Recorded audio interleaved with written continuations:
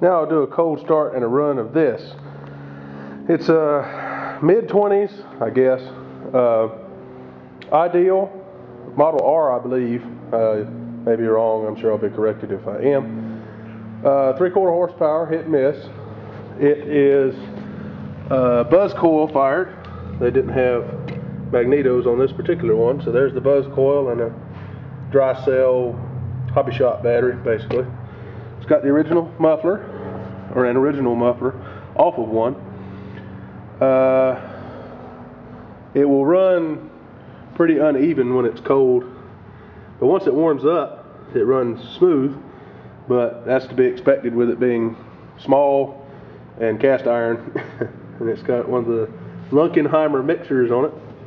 But let's turn the battery on and we'll see what we can do about starting it. I'll put my hand over the intake to kind of act as a choke. But let's see what happens. Turn my oil on, put my hand over it.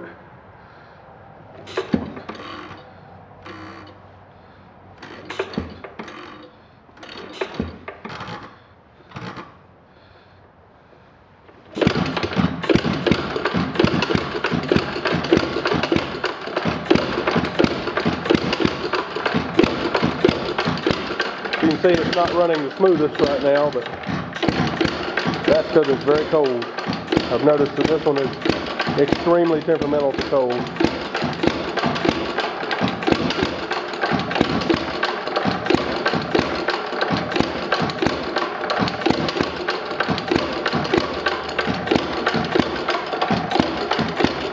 It has a leather belt that runs the coolant fan.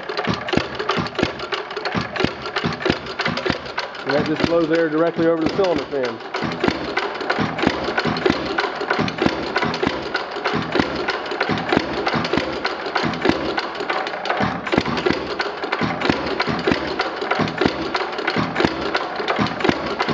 I think what I'll do, my camera is just about full. I'll leave it running for a few minutes and download the stuff to my computer and come back, and then you can see how it runs once it's warmed up.